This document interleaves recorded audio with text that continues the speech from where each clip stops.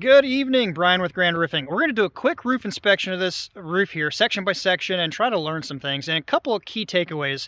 Home inspections, home inspectors. If you're getting a home bought or sold and you're having an inspection done, watch this video. I cover this issue a lot in videos, and it could save you a lot of money. So this isn't for me, it's for you guys. Please, if you get any kind of takeaway, home inspections and what you're actually paying for and the quality of most home inspectors out there. All right, well, let's just get into the video. We're going to walk over this here. The call originally came in about if I could repair or quote repair around a pipe seal and a missing shingle. Now, the biggest emphasis on this home inspection, talking to them, the potential buyer's home inspector found some issues, said it needs to be repaired. Looking through the report, because they sent it to me ahead of time, I could read through this, and it clearly stated some facts, like it was a one-layer roof and it had some minor issues that need to be fixed. So let's just get into it, and you make your opinion, your assumption, your thought, your recommendation on, that guy knew what he was talking about and this can be repaired, or wow, that guy missed all kinds of stuff and it needs to be replaced. All right, so if you're looking at getting any kind of real estate transaction done and a home inspector finds anything in the big main trades, electrical, framing, plumbing, roofing, do yourself a favor. If you're not skilled enough, contract somebody, third party, that doesn't have a financial gain in the sale or transaction of the home. Now, I'm going to be the bad guy at the end of this video talking to the homeowner. All right, let's get into it. I think I said the home inspector said it was one-layer roof, and he noted in the report this missing shingle, said this shingle needs to be fixed. What gets me, though, is if you look at this and you're a home inspector, you should have the background and knowledge, not just pass a test, right? You should clearly be able to see right here. This is evidence. It's a 3-tab layer under this roof. Most of the time you'll look up under a bottom edge, you'll see, but hey, we have the convenience of this right here, and this home inspector saying it was one layer. He really is doing a disjustice to anyone he's ever worked for if he cannot tell that right there, that this has clearly got a roof under it. And this honestly is the biggest issue. This roof is not totally, utterly destroyed. Hey, look at this right here. It's like ginkgo biloba tree. Actually, no, not the tree. It's the leaf to a ginkgo biloba. Actually, a lot of good stuff you can get from these trees here. Anyway, you don't see those in my area pretty regularly, so that's why it caught my eye. All right, moving on. So, just the age of this roof, this home inspector should have been like, yeah, that roof needs to be replaced. For example, right here, looking at this. This is fiberglass matte showing. So, the anatomy of a shingle, the basics of it, look at this edge here. So you got asphalt on the back, seal strips, asphalt on the front, granules. All right, that's what makes up the shingle. Then you have the laminate wedge and the shim, whatever you want to refer to it as, that make up the shingle. But as far as the fiberglass, that is the center of the shingle. The granules have come off and the asphalt has deteriorated. This is very permeable. If you drop some water into this, it'll soak in and work its way through. If the asphalt on the back, however, is worn off enough and broke down due to the sun breaking it down, it will come in. Why is that an issue, you might say? Anywhere a shingle like this comes together, water gets in this and you're relying on the headlap to keep it dry. If there is a keyway, one of these under this, water's going to seep through and get into it. But hey, on the bright side, you have another old roof that was probably put on right, keeping it dry. Try to keep the humor down on this, but it's everywhere. The amount of shingle loss, granule loss, I mean, asphalt showing, wearing out, and the fiberglass showing, it's just bad. So some of the other things I will point out rather quickly here. The home inspector did say, hey, I can't see in your gutters, so I can't tell if they're rusty. Most of the time, your gutters are going to be aluminum. They're not going to rust. Furthermore, if you think it's steel, put a magnet to it, and it'll tell you, hey, it's steel, it could rust. It's got iron in it. Or look up at the bottom. Or, hey, quit being lazy, because you can clearly do that real quick in your inspection report and be like, hey, it's aluminum. Did that take very long? Did that take a lot of common sense? No. I mean, why are people so lazy and don't know a thing in the trades these days and charge crazy money? And he's a licensed guy, right? I'm telling you, stick around. It gets way worse that this guy is charging to do home inspections and what they miss. I'm telling you, people, over the years, I wish I could show a lot of what I show, but I don't want to get sued over some of the stuff. I've come in between home inspectors and been like, yeah, that's asbestos roof, or yeah, that's asbestos wrapped insulation and such, and your inspector didn't find that. Then they want to come and have me testify. It's just, do your own due diligence. That's what this is, to bring you some awareness of what goes on. In my area here in Indiana, I think you just take a simple test and you're a licensed inspector. You don't have any background in the trades. So please, they might give you a little insight on something, But if there's a sniff of anything, hire somebody in that trade that does not have an incentive, monetary gain on the buyer or the seller side. Because I'm going to be the bad guy here and tell these people that it needs to be replaced. Look at this right here. Little 2-inch curving row right here. All right, moving on anyways. We'll get to the chimney. We're just going to go around section by section. They did point out things like, hey, your trees are growing over the roof. Hey, you got some moss and mildew. Hey, Mr. Obvious. But I want you to note something here, coming from somebody that roofs every day. Do you see any penetrations as far as like pipes and ventilation or anything? Keep that in mind for a minute as we go around this chimney and take a look at the chimney here. I do see what appears to be a vent pipe. Yeah, it's running. Furnace vent pipe coming through here. Where's the inlet? Probably in the attic. That's fine. I've seen them there many times. But notice your stink pipes. All right, we'll get back to that. Chimney. He did point out, hey, chimney, it's got tar. It's cracking. It needs to be repaired and replaced. Yeah, tar is not a good choice. You don't want to use tar, okay? It's bad, just inherently bad. If you need tar, you've done something wrong. That's honestly truth. It's a roof over. They never tucked under anything. That's probably why they smeared so much tar on it. And on the bright side, they did point out an obvious. You got cracks up here, which if left unaddressed, water penetration, freeze-thaw cycles will crack this and make it worse. Address that. Just ignore the issue of the whole entire roof being bad. Oh, look at this right here. Do you see it? It's racked in. Most every manufacturer out there will not honor warranty. I really hope this was a DIYer that did not do his research on how to do a roof. I really hope it was not a contractor. And the valley here. Oh boy, we can learn from this thing. I don't even know where to begin. There's like a lot of issues here, so let's just dig in from the bottom where I'm standing. You can't see it. The camera may not show it, but you got rotten wood right here. It's dipped down, it's rotten, not done right. Tar, that's a dead giveaway if you got issues and you're tarring it to try to stop water from getting in.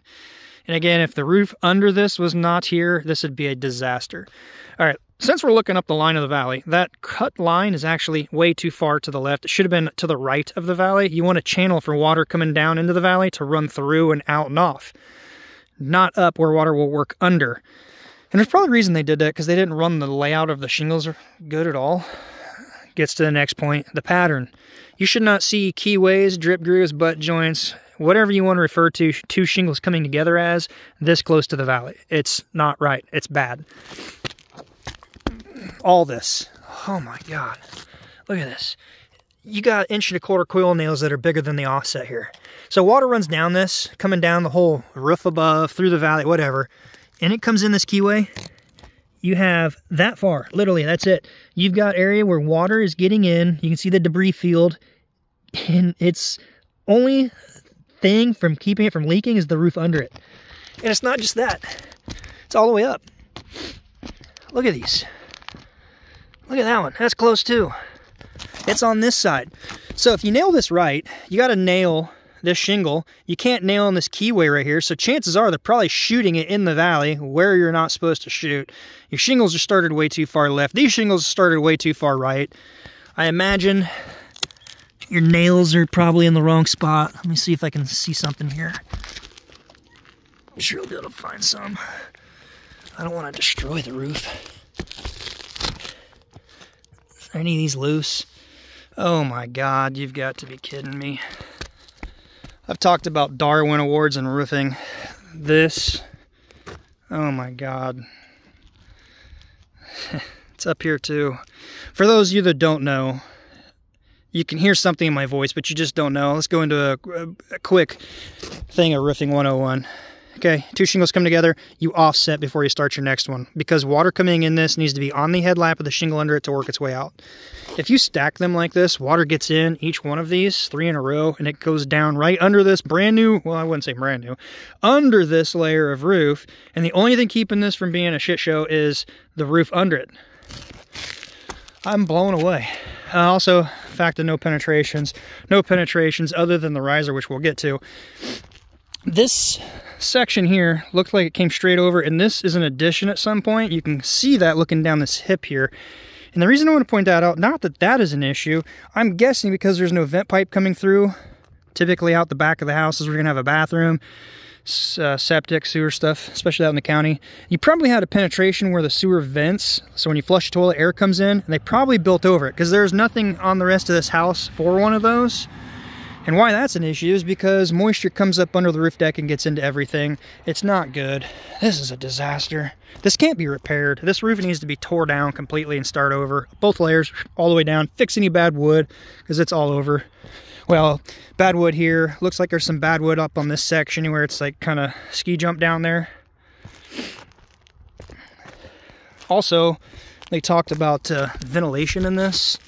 I mean, I'm pretty sure that, yeah, I can feel something. It's all disgusting organic matter caked up in there. It's probably the old Cobra vent, which is not good. Ventilation in your ridge is okay. It's good. I like it. Vents a lot if it's installed right, if it's cut open enough and use the right material. Don't use anything like the mesh, the Cobra vent, where it's going to clog up, especially if you have cellulose insulation. You don't want to walk on them either because you can actually pop the nails through it. Use something that has a solid plastic baffle system that can support the weight and be fastened securely in vent. It's not going to clog. Just look up some things like Omni by Lamanco or Lamanco by Omni, whichever. Maybe Snow Country, but Snow Country is a GF product, I believe. I'm not a fan of GF. Speaking of GF, look at this shingle here. That's the classic TimberTex by GF. They had 2 shingle ridge cap pieces and a third smaller piece right here where you nail. Now when that shit hit the market, first off, the seal strips on that, when you bend the radius of a ridge, the steeper the ridge, the more radius it would take up, it would crack those seal strips off. It was the stupidest design. They probably had some new engineer working for them, be like, oh, this is a great product. It looks good. Oh, it looks good, but it doesn't function worth a damn because when you fold it over, it cracks that seal strip. All right. So imagine this, flat sealed clear across, and you fold it over, it snaps that. So after they got some complaints, they imagine they got complaints because it was crap. We installed it where I used to work. I was like, dude, you got to get away from this. It's junk. And it folds over and cracks. So they actually started where they did not seal one side. It's just a junk product. Stay away from GAF. I voice my opinion. I've got the limited lifetime 50-year warranty. It's a bunch of marketing crap. They've come out, 2 different salesmen to my property and said, oh, you got 40 more years, bub. Actually, it was more like you got 48 years. It was a new roof, a couple years old, color issues. This video is not about GAF. It's about, I'm getting so sidetracked. How is it that I find so much stuff like this in my area? Do you guys find issues like this where you live? I don't know if I'm plagued with bad roofers here in Howard County and my surrounding area in central Indiana, but I find bad stuff every day and it blows me away. All right, so let's look at this here. Quick 101 on riser boots and poles and things. So it is a roof over. They at least pulled it up to get it on top, and then they shot it on top, literally, and you got the hole in here, water debris coming down, face nails, not good. All right, so riser poles, first off, it should have been replaced, but they probably thought, oh, I got to call my power company, do the disconnect out at the pole, disconnect all this, take the head off, slide a boot on. There's something called a retro boot. I've done videos on this. You don't need to kill your service. You can keep it live. You rip out the old boot. You bring your roof up. You're ready to roof it. Bring your shingles up. And this thing goes around the boot to the pole here. It's got different notched out sizes of rubber. There's various kind on the market, and they're split so it straddles it, clips together on the low side out of the flow of the water coming down the roof. I know, it's amazing, right? It took a lot of shit to think of. Anyway, look up a retro boot, split boot, riser pole boot, various things. Do away with this. It's old, it's seen its days, it needs replaced, and it needs installed right. Shingles tucked under, flange on top, the boot on top, shingles on top of that, water sheds down. This right here, wow, rotting away, sinking down to the roof deck. Not enough ventilation on the intake on here either. I'm really blown away. We're going long, 14 minutes. So in summary, if you are buying or selling a home and an inspection finds anything, please, I can't stress this enough. A lot of the videos on this I don't put out because I don't want to get sued. I can't call them out because they're going to come back at me. And some people get mad at me for that. That's not my job. I'm trying to share what I know here to you guys so you can learn, right? Do you want to learn how to paint by colors? Do you want to learn how to paint the damn Picasso, right? That's what I'm trying to do here. So don't get screwed. Home inspections typically get fed by the realtors, and if they say, hey, we're not doing it, they may not use them again. I hate speaking that way because there are some realtors I like working with, but most of the time it's a waste of time. And in issues like this, I'm not going to turn a blind eye and just do these repairs because then the new buyer sees in the transaction, oh, Grand Roofing did that. Oh, if I lose work out of it, I'll lose work out of it. I want to sleep good at night. This is bad. I'm not trying to sell a roof. This roof has seen its time, come and gone, and it's installed bad. The only thing keeping it from being way worse is the roof under it. Home inspections. I think I just need to go pay for a quick test and get on some special easy job and defer. Defer. You know, most of the time, if you look at the fine print, if they find anything, it's like, hey, contact a qualified contractor. They're even telling you right there. It's a big scam. I don't get it. Yeah, I found a little issue. Hey, I found a ground fault doesn't work. It's not connected right. Oh, you got to scrape in the paint. I've seen so much mist. It drives me insane. We're going long. I got to get, guys. It's the last work day of the year, Friday, December 29th. Weekend tomorrow. Happy 2024 coming on in. I'm ready for it. Ready for another good year. Guys, if you could, it means a lot. Smash the thumbs up button. Subscribe if you haven't. If you got any beneficial information out of this. As always, if you know anyone that's getting a roof done, send them my way. By the way, I got a phone call from, what is it? Better Business Bureau. I'm going to make a video on that coming up, but they're such a scam themselves. If you want to see that content, subscribe so you're notified when it comes out. If you have any input on Better Business Bureau, sounds so legit, right? Yeah, I want to share my 20-minute phone call I had with them today with you guys. Until next time, be safe, and we'll see you on the next one. Happy New Year.